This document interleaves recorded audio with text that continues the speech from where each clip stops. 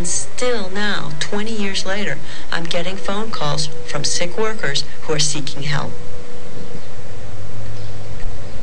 No one knew what they were doing out there. They were just thrown in from all walks of life, and our equipment was lousy, and so you just had to work with what you had. And like everybody else, I was wanting to do something to help. And so I signed on and went out. Much to my surprise, it wasn't exactly what I thought it was going to be. On the Bering trailer, there was 180 people.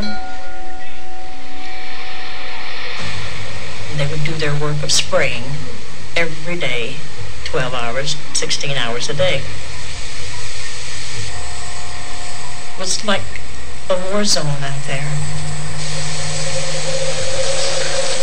And that steam is coming up all over, everywhere.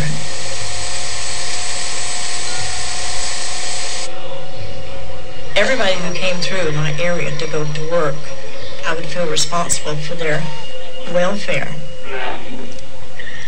They were weary, they were coughing, and it was constant, and even headaches and upset stomachs. I was always getting bronchitis, and it would not go away. I was coughing, my chest, and I was always on medication. I've been healthy all my life. Going from someone who's very outdoorsy, working in the garden, to having to minimize my actions has really been a step down for me. And the most important thing that Exxon felt at that time was just to make a public appearance of cleaning the oil, and they didn't care.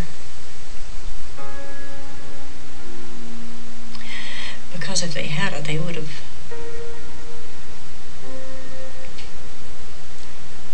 taken care of us better.